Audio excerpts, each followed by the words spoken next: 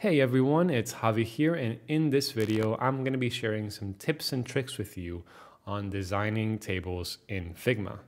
But not just any kind of table. Our table is going to be responsive. It's going to have hover and click states that are going to be interactive for our rows. And at the same time, it's also going to be a component that we are going to be implementing variants on top so we can toggle the columns on and off, all in the same table. And just to give you a quick tease of what that looks like, let's jump into Figma for a second here so I can show you this table. And as you can see, if I move this around, it's going to be fully responsive to the adjustment in width. Also, if we go ultra wide here, and if I drill into the component itself, you can see that we've got our fancy variants here in place. And as you can see, as I turn some of these on and off, we've got the whole table that is reacting accordingly. So that is what I'm going to be talking about today. For those of you who are new to my channel, welcome. My name is Javi and I make weekly videos about product design skills, principles, and practices to help you build digital products and bring your ideas to life. Don't forget to subscribe to my channel if you want to keep up with that weekly dose of pixels and code and everything in between, if that sounds like something that you're interested in. All right, so let's jump back into our Figma file to start working on this table.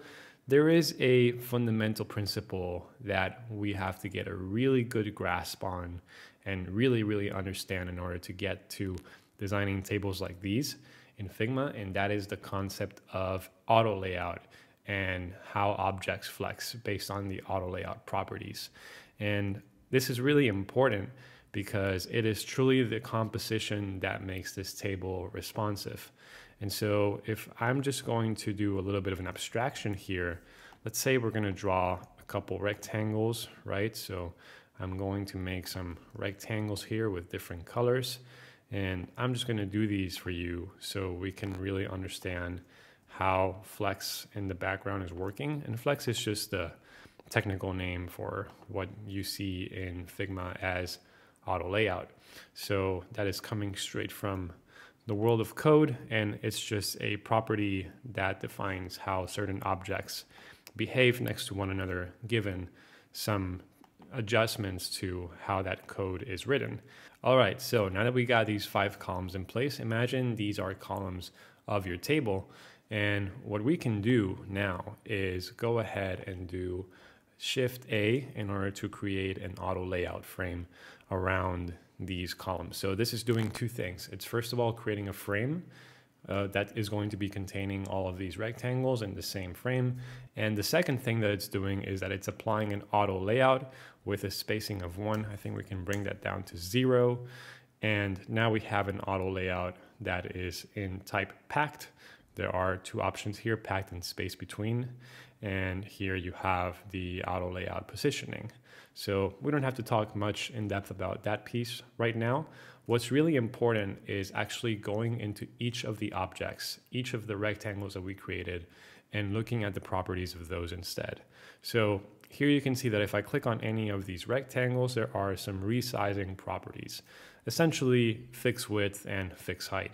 And this is going to dictate what happens to the rectangles as this is going to be moving left and right in scale and up and down.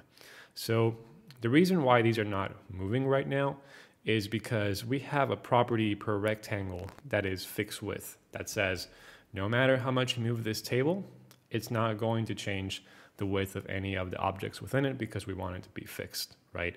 So let's say now what I want to do is I want to say, okay, this is going to be, instead of a fixed width, it's going to be fill container. Let's see what happens now. So not much is happening right now, and that is because we have this outer layer that is covering the entire area here of our rectangles. And because there is no extra space for that first rectangle to move around, it's just going to be staying in the same place. And that is why when you make that adjustment, not much is going to happen at first. But now, however, let's actually try to do the same thing we did before and actually move this left to right. And as you can see, now the first rectangle is no longer fixed in width, and it's actually moving along the table as we scale. So that is one thing to keep in mind. What is also worth mentioning is that if I take any of the other rectangles and I change the property there from fixed width to fill container. So let's take, for example, this green one in the middle. Let's change it from fixed width to fill container. You can see that now that extra width that we are adding to the table is being split amongst these two rectangles at the same time, right? So as you can see, the red and green are staying with the exact same width adjustment because they are behaving in the same way as we are adjusting the width of the table. If we now wanted to go ahead and take this model and apply to design a table like this, what I would do is first of all define the types of columns that are going to make my table based on the kind of objects that live within that column, right? So in this case, for example, we would have, let's say, one column here that is about users, and this is going to have an avatar, profile picture, a name, and a subtitle. This column is going to be text only. This column is going to be, let's say, this little badge, and these are going to be tags. So we have 4 different types of columns here. And so what I'm going to do is show you how to recreate one of these columns in order to go through that design process. But what I actually did is something a little bit different, and we'll talk about that in a second. But just to share with you the practice of creating these columns, here in my case, we have a little component here that is the single composition of a row item. So I could go ahead and take this, and this, by the way, already has a built-in divider at the bottom for the border bottom. To be a little bit faster now, I can select both of them, do my Shift A for auto layout, and change the spacing in between to 0. And now I have a vertical auto layout. I can call this users, and I'm just going to simply duplicate a couple of these. So now we have that in place, and it could be worth it now that we're here to also make sure that all of these are going to be resizing based on the fill container property. So as I'm resizing the whole column, it's going to adjust right as we expected. So now if I do this, it may not be too practical, but you get the idea of how things are responding as I do that width adjustment.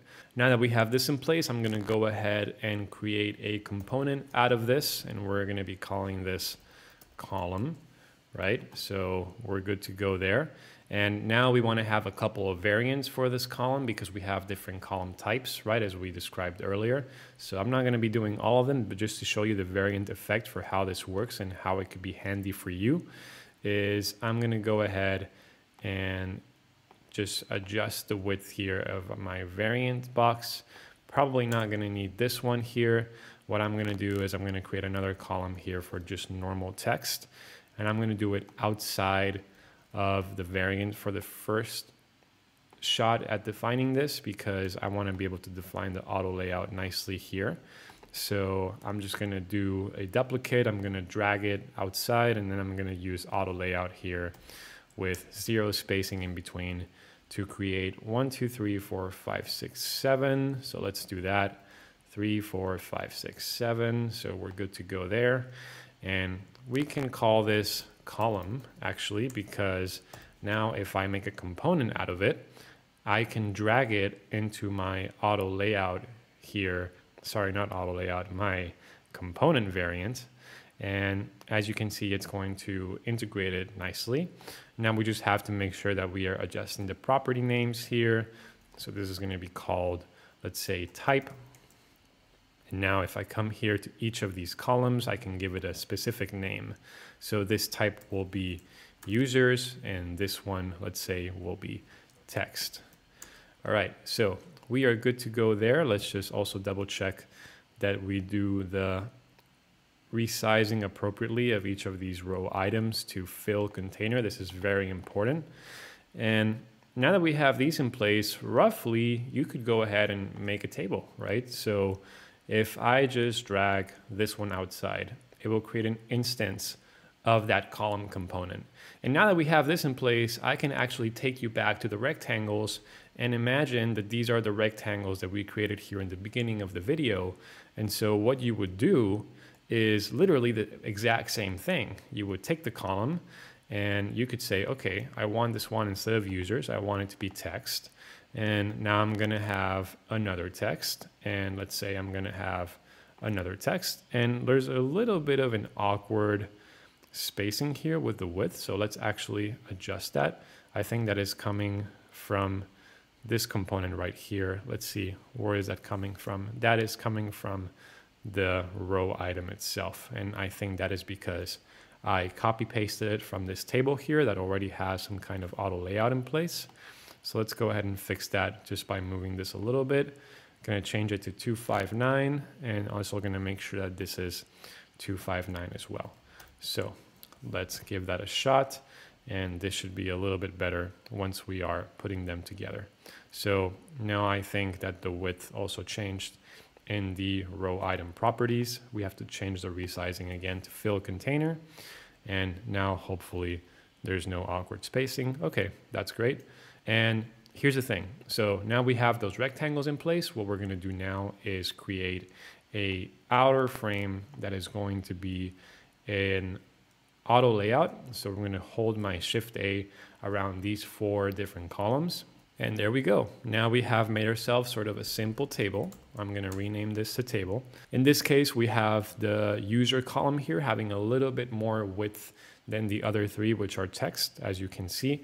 If I were to go ahead and make all of these fill container, you will see that they will proportionally share whatever width the table has. So if I were to resize this, let's say, you can see how everything inside of it is also resizing.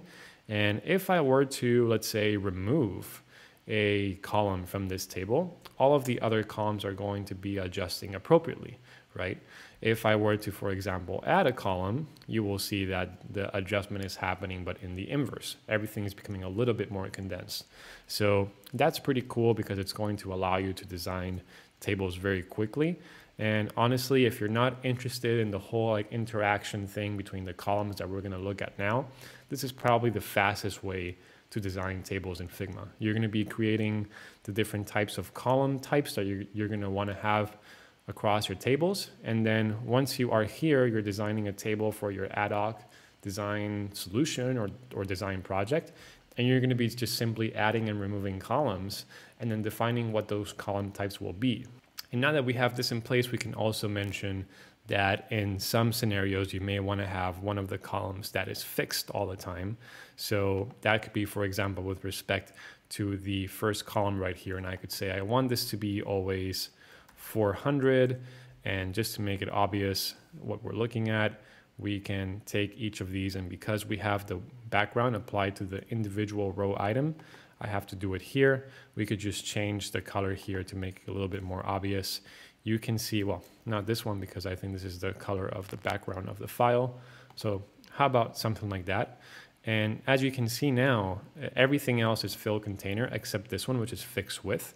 If I were to go ahead and now resize the table here, you can see that the first column is going to stay fixed, but all the others are adjusting their width accordingly, as we saw earlier, but in this case, without the first one. And this could also be quite handy because sometimes or oftentimes you're going to want to have maybe one column that is always going to keep that width so you know what fits and that information stays relevant across the experience. So that is another tip for you to actually design tables in Figma. There are 2 more things that I wanted to walk you through in this video, which I mentioned in the beginning, which we haven't covered yet. And the first one is how to wrap this around a component, which you can then use variants on top to easily toggle columns on and off.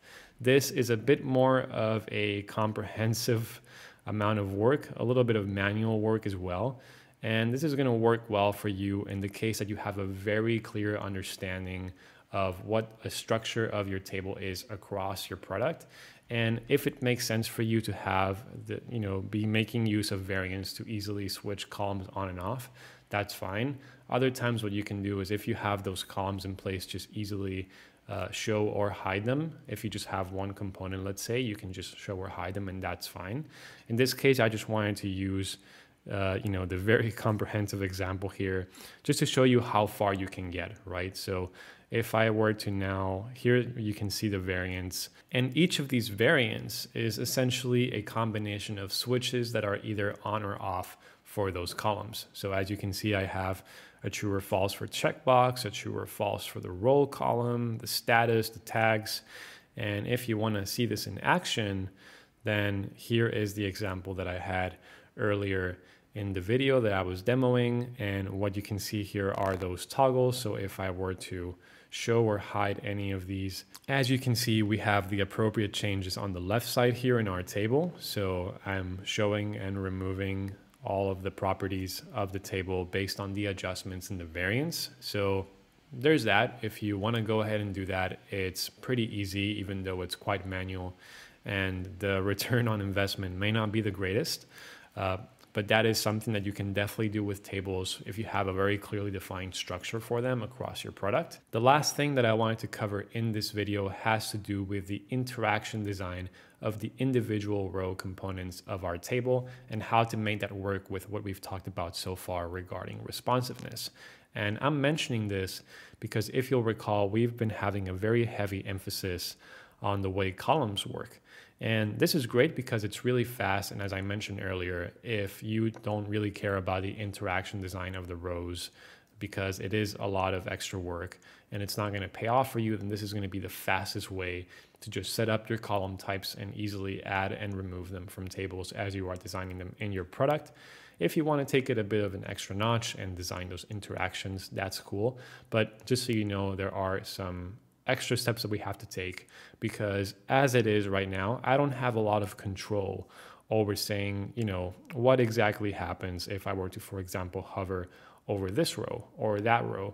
And it's a little bit hard in Figma to do that because we're not really defining this row as an item of our table. As you'll notice, we just have columns. To get a better understanding of how we can make this work, I'm just going to quickly walk you through the layer structure of the table that I've already created. And as you'll notice, this is a table component that is composed of a head component here at the top with the properties of each of the column, the property names, let's say. And here we would have each of the rows. And if I dive deep into one of these rows, I'm just going to make sure I bring it up here so you can see it. This is essentially a combination of frames for each of the columns. And this is going to be working exactly in the same way as we defined each of the individual items of our columns earlier, right? So if you'll recall, this was the exact same frame that I used to compose a column. What is changing here is that instead of using this component or this frame to create a column, I am using it horizontally and combining them to create rows.